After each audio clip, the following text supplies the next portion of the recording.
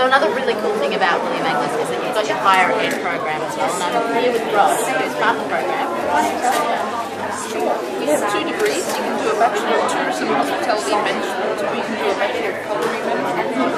They're 4-year programs, and the great thing is that people can study overseas while they're doing the degree. In the 3rd year they can work overseas or within Australia, and it's a very valuable qualification, so they can take that qualification and travel with it afterwards. That's awesome. And have you got any sort of glittering alumni?